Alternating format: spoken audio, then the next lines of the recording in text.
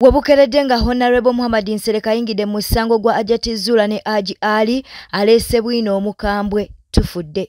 Obwo buziga bw'emmese bwe baali beekaabye buziga bw'emmese bwennyini. To con the public. So we have written eri embassies zino ez'enjawulo zigenda kutubuulira ani yali agezaako okutrafikinga omwana ono. This is not small. Wabukeredde nga Fred Lumbuye ayabizza Kasuku agambye nti munnange ono tamanyi kitaawe omutuufu Bibino. Obudde bw'omala ng'ovumaazi ng'okola information diverting abantu. Katende Daniel Eke Kasuku wandibadde omala time ng'onoonya kitaawe mutuufu. Gwe ne mukulu wo Jingo. Nkiddamu obudde bw'omala ng'omanyira nze banga osiriwaza banda Uganda wandibadde onoonya kitaawo akuzaala omutuufu. Gwe ne mukulu wo Jingo. Kitaawo yakwegaana dda si yakuzaala ne mukulu wo Jingo. Wabukeredde nga Juliana Kanyomoze essanyu limutta olw'okufuna olubuto olw'okubiri ku myaka gy'aliko gy'otegeerera ddala obulungi. NN News Park Channel tulakkalira tukuleetedde amawulire webukeredde mu kanyomero kaffe. Subscribinga likinga atereka obubaka bwawo mu comment section. Ebya Hajjat Zuulah tebinnagwa webukeredde nga Honorable Muhammad Nsereko ayingidde mu musango guno era ng'agambye nti balina okubanga baguggusa. Madamu tomala budde guno kasita naguyingiddemu ne bw'onaasasula ebiyaaye nze ndi wanjawulo mwamuteringiyo ogenda kakasa nti nze no amount of intimidation eŋŋendako. Let me tell you woman, oba obadde olowooza biri by'obadde ogenda okaabira ewa bannakiwala mbofuneyo ebisirusiru bijje kuno nga biteekako ebivumo. You're just joking. You don't know how you're even emboldering me more. I work best under such. You try your stupidity ogenda okumanya and you'll tell us ani yakwata omuwala oyo. We will see who will have the last laugh. Ojja kakasa nti buli gw'obadde okubira naye amanyikiddwa ne bw'obadde osasula to destroy this man's image mu mawulire. Even the first people you paid, you will see all the records. Bwe weetambuze ku YouTube channel eyo gy'obeera nga bw'olayira okutta ekitabo ekitukuvu abo nabo basasule. Can I have a pen, please? Ogwo musobola gusaagiramu nga ffe situguliimu. Ekyo nkibagambye.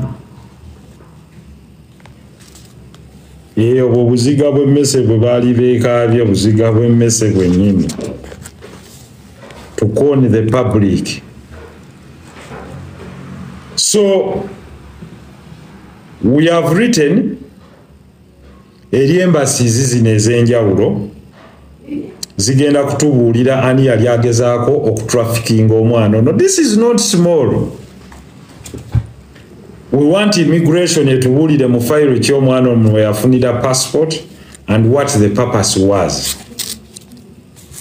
Muyinza okuzanya n'abantu ba mediocres and you are going to tell us the proliferation racket eyo gye mubadde mwogerako and anything that deals with human trafficking okutambuza abantu.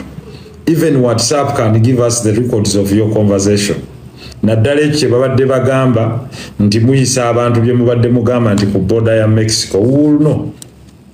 Who will know? Who changed the names? Batugambye waliwo amannya g'abantu be yatwalirako abaana omwami oyo omu nga papotinga nti baana be mu United States of America.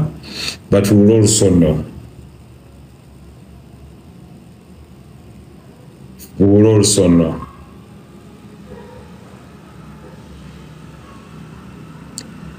Because, of course, we are going to get those records. We will write to the embassy, but also the State Department. batubuulire in which capacity kubanga records tuziina ng'omukulu agamba nti alina capability okutwala abaana b'abantu n'abayita ababe ne babawo obutuuze mu America nga kwabadde asinziira to destroy this man's home. Imagine ebyo byonna wandibikoze but not to get this man in prison on trumped up charges and then you ask for his land.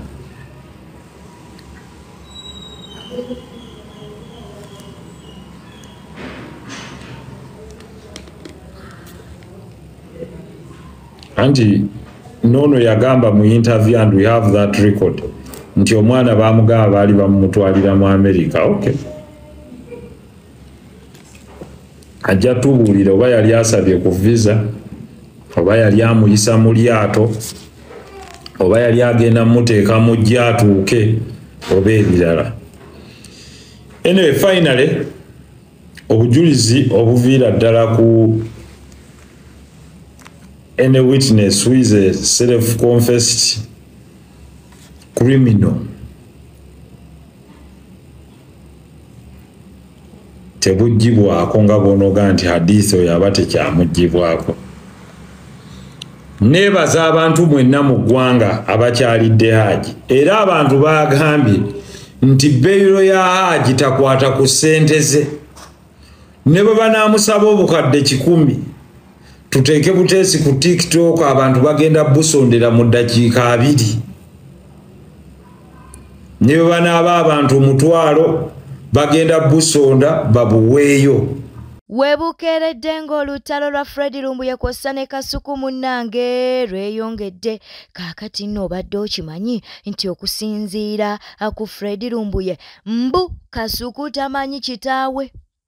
Kasuku tamanyi kitaawe. Ono n'agambye nti nno munnange Kasuku amanyi yandibadde agateeka ku kunoonya taata we omutuufu okusinga okubeera nti n'akolera gavumenti ya Yoweri Kaguta Museveni president. Jjukira nti olutalo luno we lwaviiridde Lumbuye yavuddeyo n'alyoka agamba nti Kasuku kw'ossa ne munne Shamim Mayanja twogera ku Zubeida mbu munnange ba state agent bw'ate we yavuddeyo n'abeera nga agamba era Kasuku n'amwanukula n'agamba nti omusajja ono atalina matu asala omugambo. Kaakati nno Fred Lumbuye avuddeyo n'abeera nga ate ayabya Kasuku n'amugamba gwe tomanyi na kitaawo noonya kitaawo katukuwe Fred Lumbuye. Okusookera ddala njala mwebaza oba bali nnyo balire ddala ssa mukulu Kasuku olw'ensonga nti ebiseera bisinga kizibu nnyo okutegeera omuntu nti musiru okuggyako ng'ayogedde. Nze sirina buzibu ne bwonvuma otherwise message yange beetuuse ngera tegeeza public kuba ne video ngenda gizanya gwe njagala abantu balireetinga video gye nakwogeddeko ku Lwokusatu balireetinga ne bye replies then nkuddemu ono bw'ati bwe yayogedde. Lumbuye oba ategeera bannange kati Lumbuye omutwe gwe ogukola. Lumbuye yagambye nti ze ne Zubeida tuli ba state agent bino ebyekisiru bye twogera gavumenti etusasula sigala ku byamagezi byo tobivaako kati ate n'ebyekisiru nayo bibaluma ogitegeera betwogera ebyamagezi bibaluma nkyawo bakasuku badaivating abantu betwogera ebyamagezi betwogera ebyekisiru era tudaivating omwana oyo atalina matu anyway tugende mu maaso so yeye alright. Oyo mukulu gwe bayita Kasuku Daniel Katende okusookera njera okwebaza munnange gwalina amatu ate entegero ya munguba nnyo bawo ogamba nti sina matu ekyo kirungi nnyo kubanga ndi muntu atasangekasangeka ate awulira ategeera okusinga gwalina amatu kyekisookera ekyokubiri njera public emanye obudde bw'omala ng'oyogera ebyekisiru nga bw'okikonfaminze mu video nti yogera bya kisiru toyogera bintu bizimba ggwanga. 1 oba gwe kennyini oprovinze kye nayogeddeko nti okola information ediverting abantu n'okusiruwaza abantu. Byoyogedde mu kavidiyo kano ng'onvuma okonfaminga information gye nafulumizza nti gwe mission ya kudiverting abantu.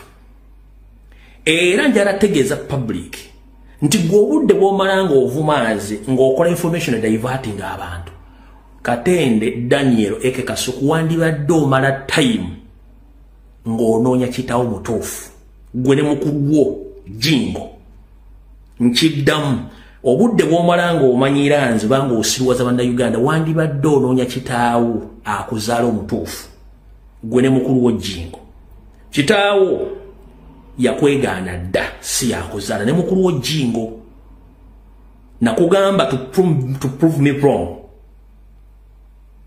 olage kitaawo mutuufu kubanga you a son of a bitch oli mwana gwa malaya atamanyi kitaawe era nga olinda kitaawo lwanaafa osigale mu family nga yategeeza dda abooluganda bakola emikwanto oyo mwana si wange kubanga oli mwana mwende oli mu kiga ekyo kijja kigamba mala obudde ng'onoonya kitaawo ng'obudde bukyali nga muzeeyi wenna mulala tannafa kubanga olumbe lumbalimbiriize yakwega ne mukulu jingo yensonga lwaki abaana abeere temba na magezi teri mwana mwende nga ne kitaawe tali identified ategeera era tutegeera nga boge nti mubeera mu bya kisiru 1 abasinga obudde tebakugoberera nze mbadde kugoberera butya obadde ovuma mu Kyagulanyi all along nkiddamu oli state agent oli iso operative ayina ba handlers 1 omulimu gwo operatingira mabala 24/7 from Monday up to Friday operatingira mabala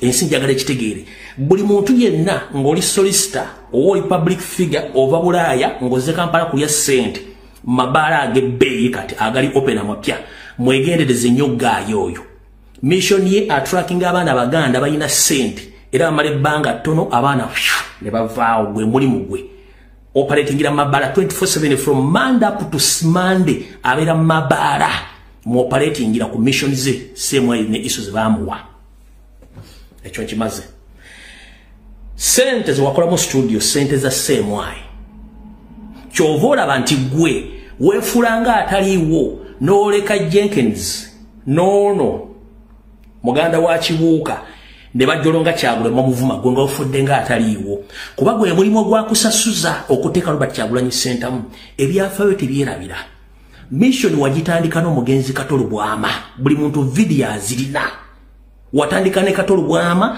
nga Nsereko yahandula Katolo Bwama nga muvuma mujolonga Robert Kyagulanyi sentamu goza wakitakimanyi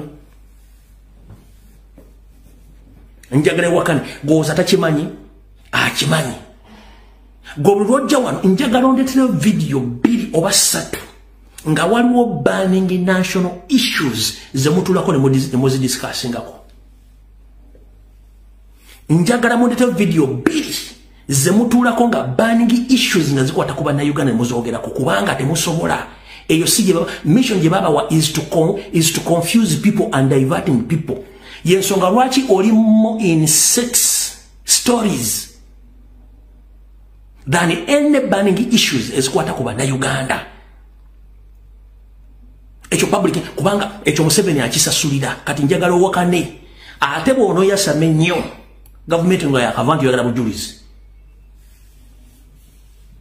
nja kufulumiza call record zo okuva mu MTN Airtel bale wadoliringa nabo ekyo kyo kidenge enkuba ekyo kigambi mulekerawo kwebuzaabuza record weziri Subscribing nga liking nga tojja kuba tukoze bulungi wonoleka obubaka bwawo mu comment section kagude chariso gamba otya namutebidda ratso lyotya esimu Dubai tukutumiddeko kakati no weto yongerayo twegateko tubeere nga tuyozayoza Juliana Kanyomozi mwe Juliana Kanyomozi ali lubuto lwa kubiri